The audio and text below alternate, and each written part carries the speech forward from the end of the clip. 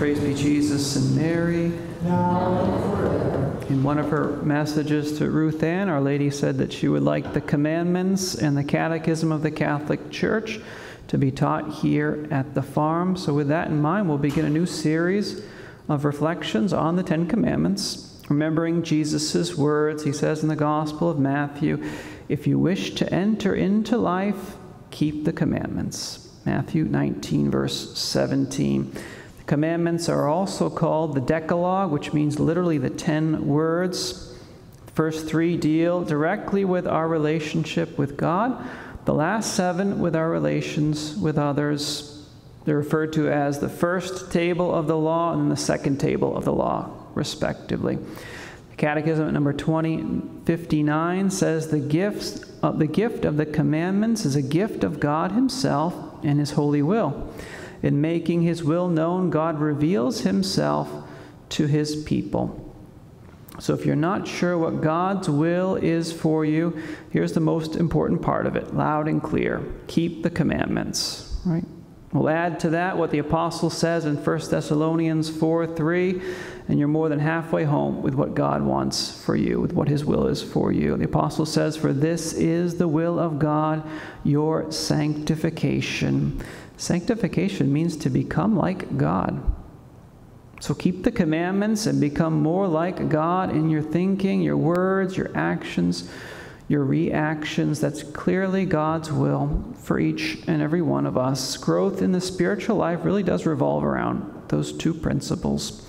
And very importantly, the Catechism adds at number 2062, it says the commandments properly so called come in second place. They express the implications of belonging to God through the establishment of the covenant. Moral existence is a response to the Lord's loving initiative, unquote. So keeping the commandments is actually a response to God's love for us. It's our response to the fact that he's made us his adopted children. You don't keep the commandments to earn God's love.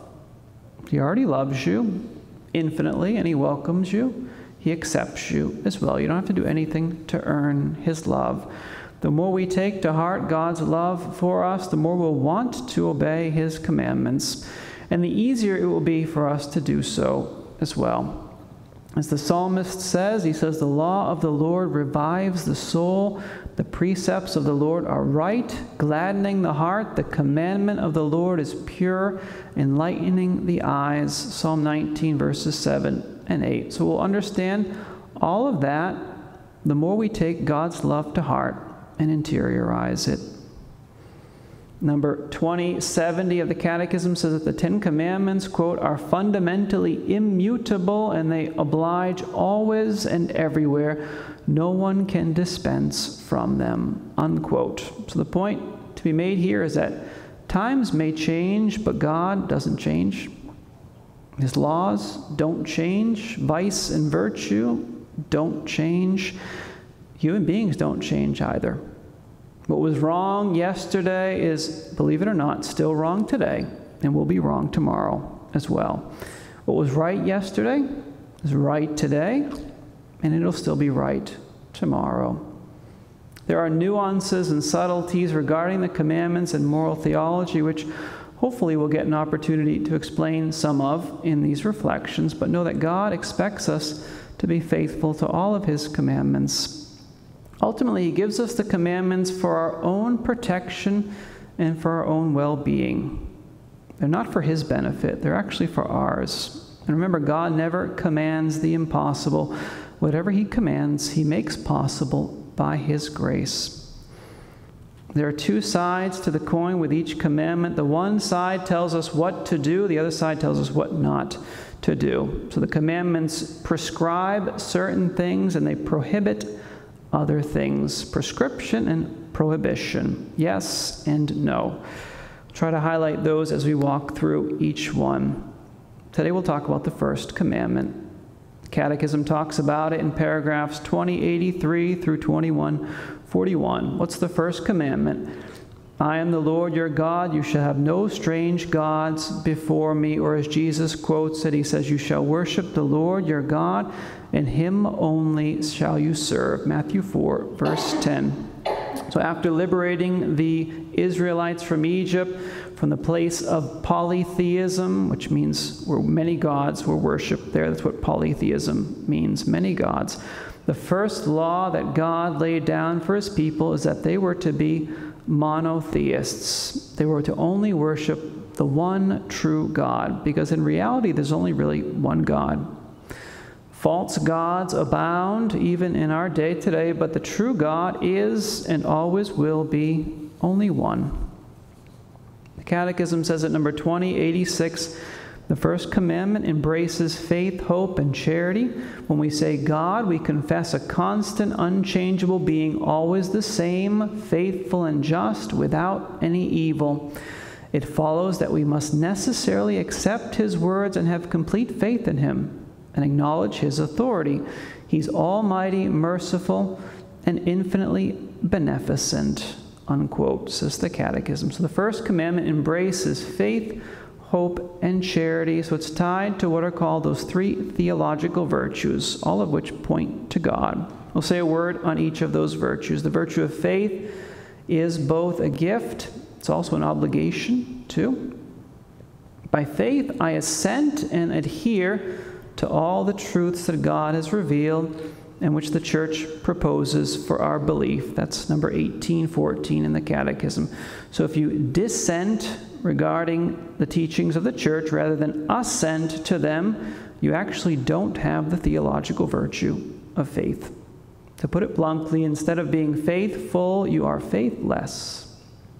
Dissent from church teaching, therefore, it's a sin against the first commandment. And Hebrews 11:6 says, without faith, it's impossible to please God. So we have to be careful on that one.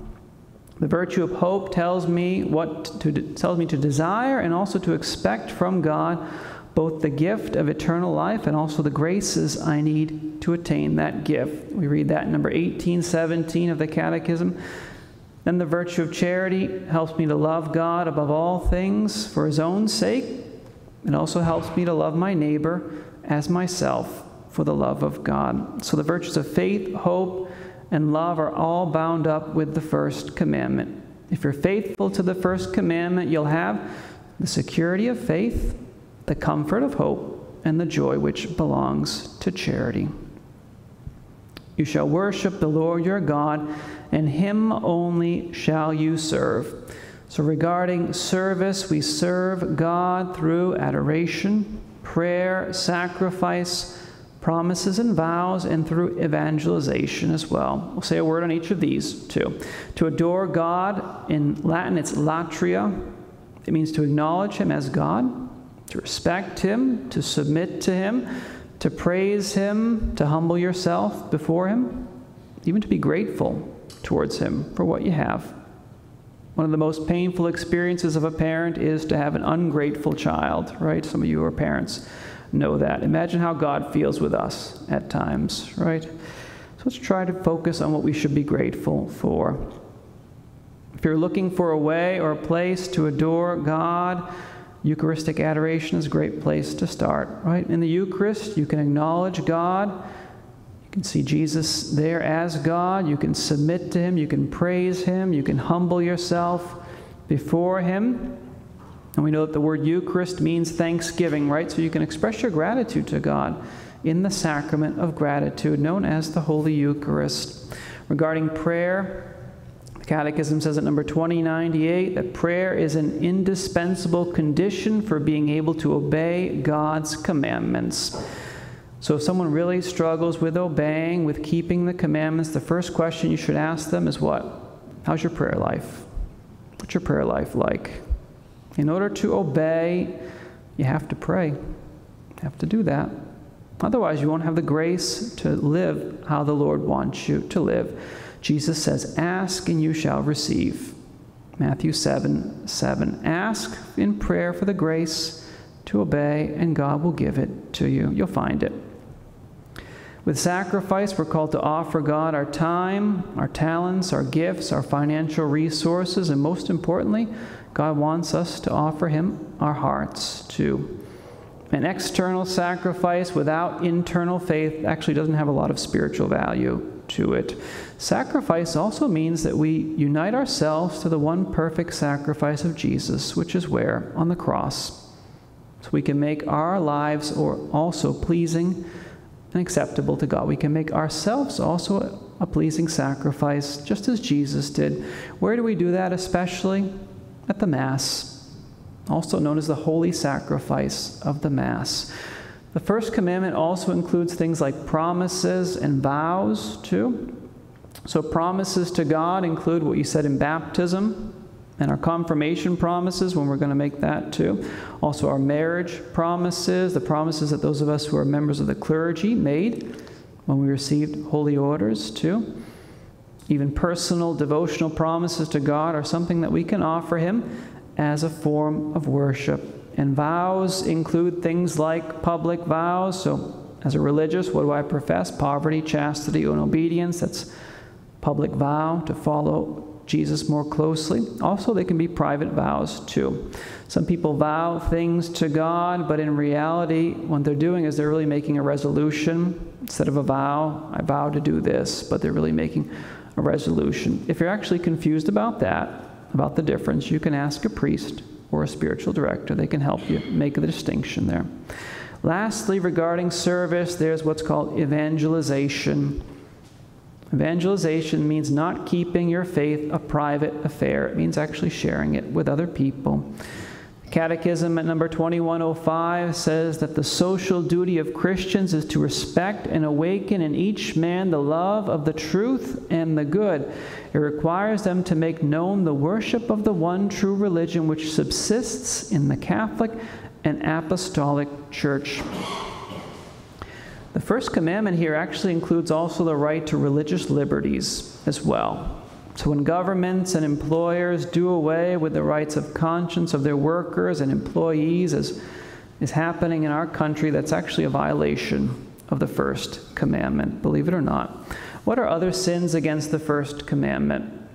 Well, sins against the virtue of faith would include refusing to believe or voluntarily doubting the truths of the faith. So believing that abortion or contraception or euthanasia are acceptable, or believing that homosexual activity is acceptable, or believing that Our Lady wasn't a virgin, or that she wasn't immaculately conceived, or wasn't assumed into heaven, or not believing that Jesus rose bodily from the dead, not believing that He's present, body, blood, soul, and divinity in the Holy Eucharist, not believing that you have to confess your serious sins to a priest. I don't have to do that. No, that's actually a sin against the faith. Those are examples of sins against the faith. They're called heresies, actually. There are many other heresies as well. We have to be careful about what we believe in life. There's also what's called apostasy, which is the total repudiation or rejection of the Christian faith. There's also schism, which is refusing to submit to the Roman pontiff, refusing to be in full communion with the church. Those are sins against the faith as well. Sins against the virtue of hope are the two extremes, presumption and despair. So you've got presumption on one end, so thinking you can save yourself without God's help, or thinking that God will forgive you, but you don't have to repent or change. Those are both presumptions. It's also despair on the other end, which means you give up hope of your own salvation. You think that God can't or won't save you. That type of thinking is contrary to God's goodness. It's contrary to His mercy and to His faithfulness as well. So both presumption and despair, they're not from God. And whatever isn't from God, we have to say no to that. Whatever doesn't come from God, you got to reject it. If God didn't send it to you, send it back, right? It means learn to reject negative and dark thoughts because they aren't from the Lord of love. Sins against charity include indifference towards God, ingratitude, lukewarmness, so neither hot nor cold, spiritual laziness, which is sloth, and obviously hatred towards God. Superstition is also a sin against the first commandment. Superstition, what does that include? Using tarot cards. It includes Ouija boards, palm readings, horoscopes, witchcraft, spell casting, seances, any type of satanic practice. Superstition actually means trying to have spiritual power or insight apart from God. Not a good idea. If you get it, it's going to be from the demons, not from God. The Lord doesn't want us to have anything apart from Him. Plus, if we go down those routes again, it'll be the devil who's leading us, not the Lord. The devil wants to lead us to hell, not to heaven. So don't follow his lead. Idolatry, it's another sin against the first commandment. It means worshiping false gods, but it also means honoring and reverencing a creature in place of God. The Catechism mentions here worshiping Satan, but it also talks about making idols of power and pleasure and race and ancestors and estate and money and other things. Number 21:13. So when someone or something other than God becomes your God, that's idolatry. It could be another person. It could be a relationship. It could be a substance addiction even.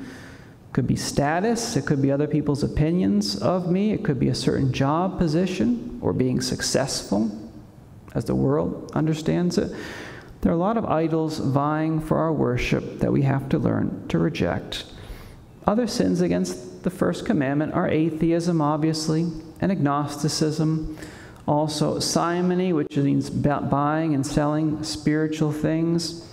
Sacrilege, which means profaning or treating unworthily the sacraments and other liturgical actions, as well as people or things or places that are consecrated to God. So receiving Holy Communion in a state of mortal sin, that's actually a sacrilege. Can't do that. Having relations with someone who's consecrated or a priest or injuring them intentionally, those are sacrileges too. Stealing from a church, that's a sacrilege as well. So it's not just theft, it's also sacrilege too. Also, priests celebrating sacraments that they don't have permission to celebrate are daily committing sacrileges. The SSPX, for example, which we like to mention quite frequently. Tempting God without good reason, so putting His goodness and power to the test by word or deed because you doubt His love, His providence, or His power, those are sins as well. So tempting God means hoping or expecting an unusual manifestation from Him. When Satan told Jesus to jump off the pinnacle of the temple because God would save him in Matthew chapter 4, he was baiting Jesus to tempt the Heavenly Father. Jesus isn't dumb. He didn't take the bait. He knows better than to do that. Also, the Congregation for the Doctrine of the Faith declared in November of 1983, said that the faithful who enroll in Masonic associations are in a state of grave sin and may not receive Holy Communion. So being enrolled with the Masons is actually a serious sin against the first commandment. Apart from a few subtle distinctions that need to be made at times, all of those sins that we mentioned are mortal sins, meaning that in and of themselves they are serious, they're grave. So if you commit them knowing that they're serious sins and there's full or sufficient consent of your will in committing them, then you're actually guilty of mortal sin. So you kill the life of grace in your soul, you have to go to confession to be restored of that. If you sincerely don't know that some of those are serious sins, and some of them aren't really evident right off the bat, well, or you commit them, but your will is compromised in a serious way, or your passions or your fear take over, then more often than not, you'll be guilty of a venial sin. So lack of full knowledge, lack of full consent is a mitigating factor. It diminishes the seriousness of the sin. That applies for all the commandments, by the way. God's not unfair. God's not out to get you. He's out to save you, not to get you.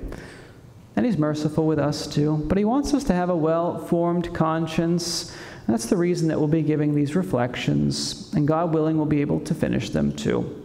Hopefully we'll finish what we started. We'll conclude by saying that the Lord wants and needs to be first in our life. That's why He wants put honoring and worshiping Him as the first commandment.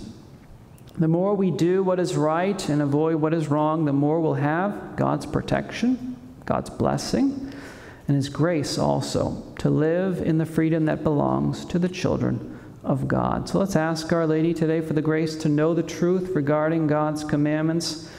Let's also ask her for the grace to be able to live them as well.